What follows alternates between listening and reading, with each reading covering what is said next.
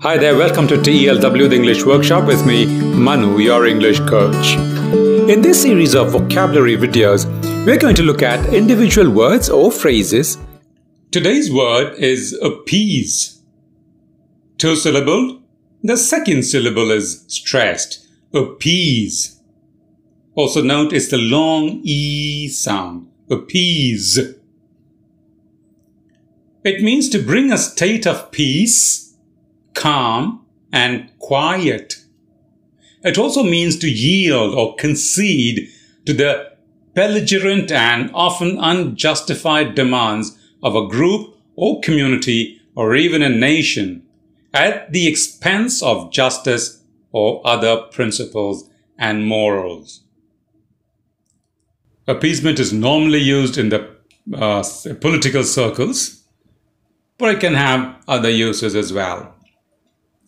Let's look at a few sentences to know its practical use.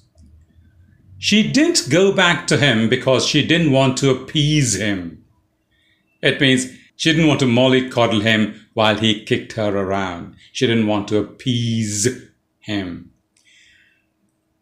The opposition claimed that the government's policies were aimed at appeasing certain sections of the society at the expense of the rest.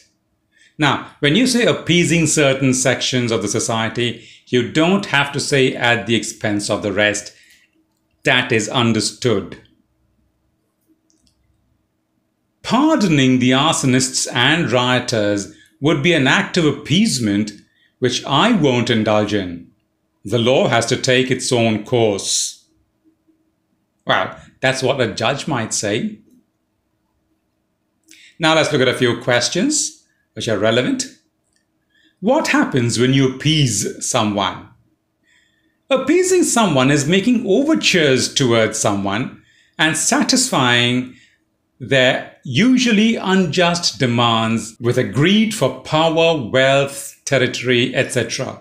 So if I have power and I want your help so that I can keep that power, retain the power or wealth or whatever, then I appease you. I give in or satisfy your unjust demands. I give in to your unjust demands. What's the difference between please and appease? Well, appease is to make calm, to give in to an unjust demand at the cost of justice, etc. But to please is to give pleasure to someone, to make someone happy. Finally, a few synonyms. Pacify, soothe, mollify, meet halfway, conciliate, patch things up. Thank you for watching this video, liking it and subscribing to our channel. We'll see you in the next video. Until then.